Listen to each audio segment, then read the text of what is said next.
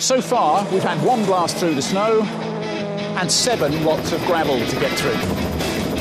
Ford won the opening event, but since then it's been all Citroën. The French team winning all 7 on the gravel, giving them a 65-point lead over their rivals. Last time out in Finland, Sebastian Loeb became the only non-Scandinavian driver to win the rally twice. It was a stunning drive and leaves his rivals floundering in his dust. And to add to their misery, we're now in Germany, a place where the Frenchman has never lost since it joined the championship back in 2002. But this rally is a real challenge as the teams prepare their new generation of cars for the first tarmac event of the season.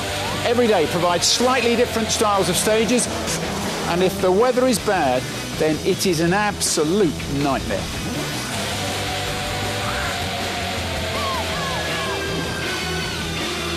This event is the highlight of the year in the German town of Trier, and that's where our power stage runs in a few minutes' time. And get this, everybody, it's the first time a power stage has been run through the streets of a city.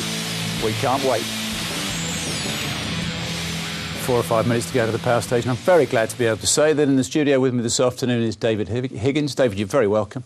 It's taken such a long time to get hold of you. I don't know where you've been. We had to put up with that brother of yours all season. I know, tough. We've got a real surprise on our hands here, but before we deal with what's going on in Germany, I just want to show everybody exactly what you, adrenaline junkie, have been up to in Los Angeles. Here he is.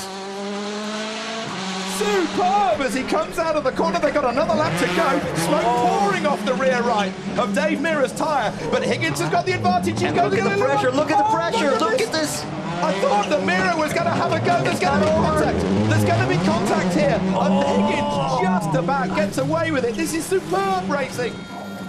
You get all the fun. Where was this, David? That was the recent X Games in LA a few weeks ago with one of the races we had against my teammates. So that was one of those tough things again under orders not to hit each other, but there's only a little bit of contact there. Looks like great fun. No, it's fantastic. They're like the rallycross versions of our rally cars. We have like 650 horsepower through the streets with gap 650? Yeah, the rally car feels pretty slow when you go back. You're not supposed to say that. Let's talk about Germany, and this is an important one for everybody in the championship because it is the very first tarmac event of the season. So these teams, Citroën, Ford and Mini, very keen to find out how their cars will go on tarmac. Now, all the cars are looking pretty close, really, and it's great to see Mini right up there and challenging as well. But I think on tarmac rides, the mistakes you can make can cost you a lot more, and I think that's what has been the case this weekend. And the ones who've made the safest and best tyre choices have been the ones that are showing up the front now. And Ford really need a big result here, but having looked at how the Mini has been going throughout the weekend, what have you made of it so far? The the chassis looked fantastic the whole weekend, and I think they've really shown real good pace all weekend. The Ford is being there as well, but they've just had a few too many mistakes and too many punches and things, and obviously the wrong tyre choice at the very start of the event put them on their back foot, and it's always hard on a tarmac rally to come from behind and to chase, and that's what they've had to do, and then it leads you to try and take bigger cuts, more risks and things. And the king of Germany, since the event began, has been this guy Sebastian Loeb, 7-time world champion, and Citroën love him that much. They said, hey Seb, let's have another couple of years together in what they call a sporting adventure. It's an unbelievable record, isn't it? Yeah, to win 3 rallies in a row is amazing, but to do it as many times as he's done and against some of the best drivers that have ever been in the championship, so it's going to take a lot to beat the guy. This can be a very dangerous rally, we should say as well. The jeopardy of Germany is enormous, isn't it? Yeah, I think the risk is so high that it's difficult to see what's there. You've got the big rocks at the side of the road and everything, and tyre choice with the bad weather always makes it a real tough one. And here are a few examples of what can go wrong if you get it wrong in Germany. It is an unforgiving place, isn't it? Yeah, it's like there's been some of the biggest crashes the WRC's had over recent years and things, and I think a lot of that is down to the weather and the dangers at the side of the road. Let's have a look at then the championship as it stands going in to Germany, and this is the work that has to be done by everybody in the championship, and you'll see there's a bit of work for everybody apart from the Citroën drivers. 27 points is the lead that Sebastian Loeb has over Mika Herven, and 31. This is the crucial thing as we reveal to you what's been going on this weekend between Sebastian Loeb and Sebastian 2. That's Ogier. Let's have a look at what went on day one. And we expected this fully to be the Sebastian Loeb day. And this was a case of Citroën reading the weather properly and Ford not reading the weather properly, wasn't it? Yeah, I think with the difference between the right tyres and the wrong tyres now is not as different as before. But I think you always lose less being on a safer tyre when it comes to rain than you do by gaining by being on a hard tyre and then hitting the wet with it. And I think that's what happened with Citroën. And many will have been happy because they had Danny Sordo in 4th place, Chris Meek in 5th place. They must have been very happy with the way the Mini was going on its very first day. Yeah, their stage times were right up there the whole time, so I think they'll be really chuffed to bits to be up there. On day 2, there's a little bit of a contretemps between the two Citroën drivers.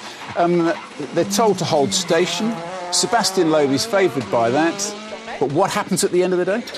Yeah, I think obviously he picked up a puncher. I think they were still trying really hard because although they were under team orders, their stage times hadn't dropped compared to the rest of the field. So I think their personal battle maybe was still going pretty strong there. But it looks like we're going to have 2 more years of this. That's great for the sport, though, and I think it's great that there's somebody up there who can really push Sebastian Loeb all the way now.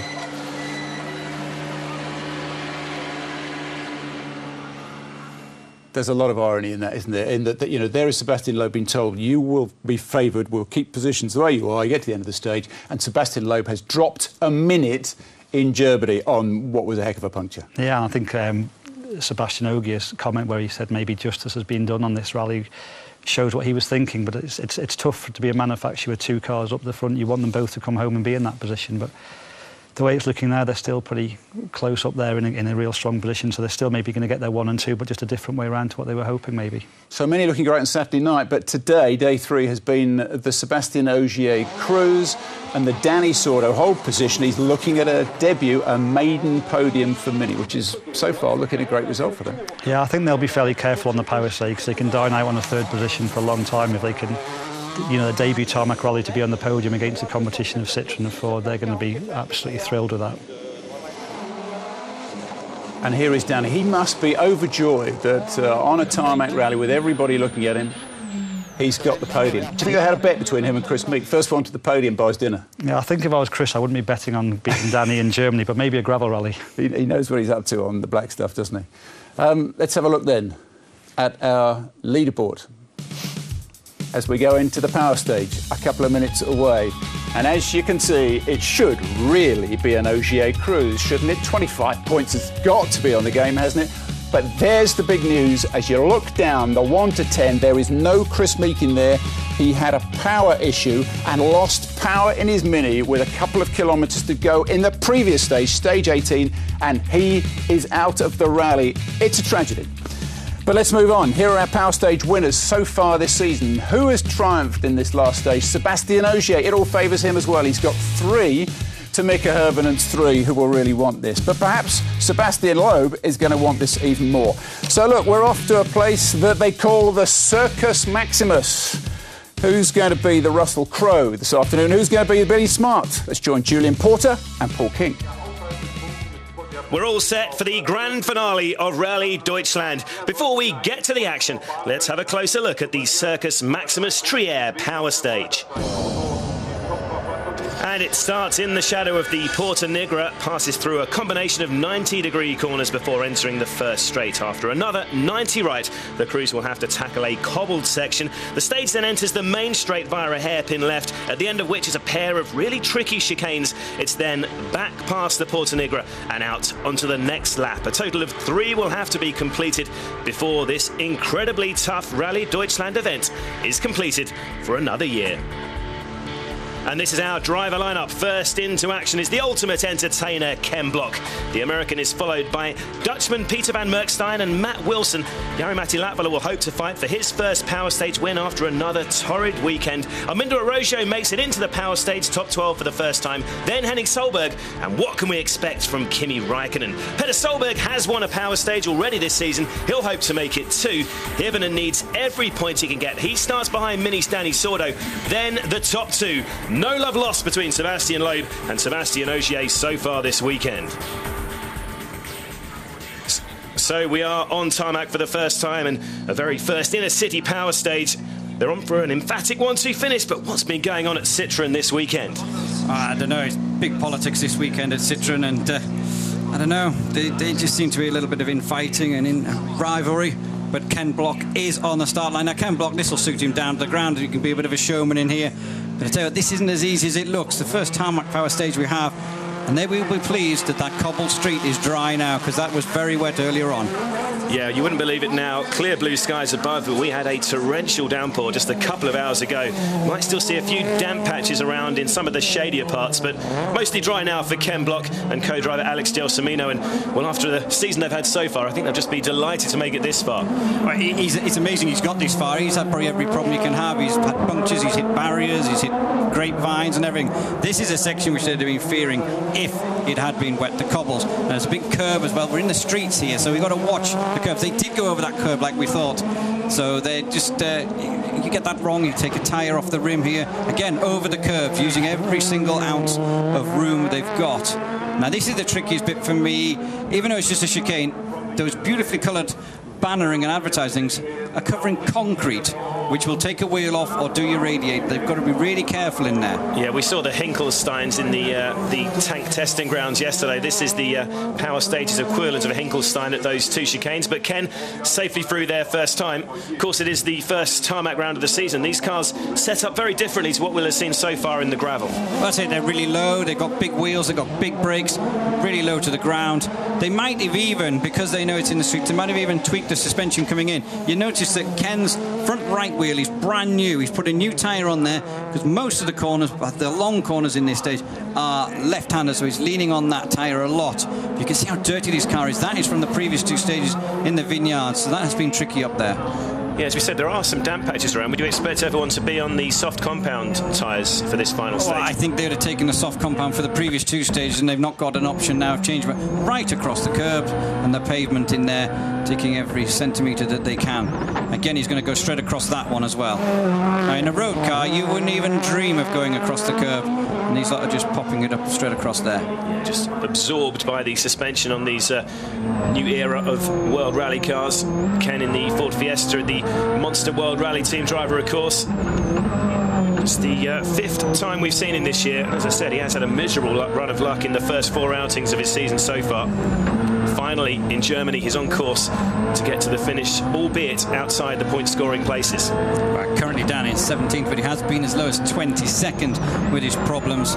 Suspension all skew whiff on Friday after going into the Armco. Anyway, Ken and Alex Gelsomino, they're into their last lap of this three-loop round Trier. The record we have at this power stage. Been used for a few years now. Francois Duval holds the record. Back in 2007, he did a 3:11.4. Last year, it was actually Kimi Räikkönen who was quickest with a 3:13.9. And as you can see from the clock at the bottom of your screens, Ken Block getting pretty close to those times. We're looking for something around the 3:11, 3:12 marker.